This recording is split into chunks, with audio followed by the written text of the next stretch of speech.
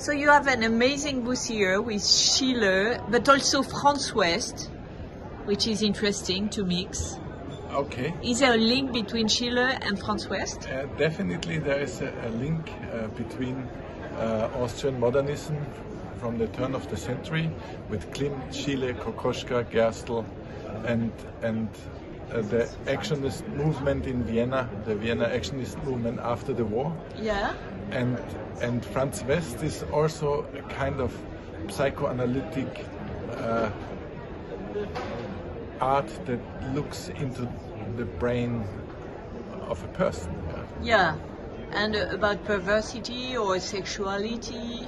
It's always a subject. It's been for Klimt and Chile, it's been for the actionist, it's been for Otto Mühl, for Franz West, for Günter Bruce. It's very important.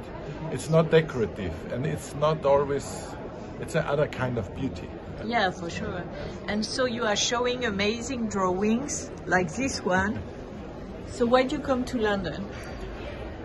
Well, we love Frieze Masters. We are exhibiting here since the beginning, and it's a wonderful fair that reaches other people. Yeah? So we're exhibiting in Maastricht, we're exhibiting in New York, and London is a very special place, and it's a very special fair because many of the booths have a real subject. Yeah, but and we have kind of body, psyche, and taboo. Yeah.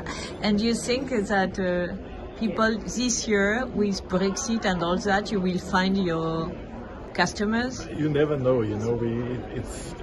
Of course, we can find people here also this year, and then Brexit. Of course, we are sorry about that, but we love London And what is the range of prices on your booth? Well, it's starting from like 20,000 up to 1.7 million. Yeah.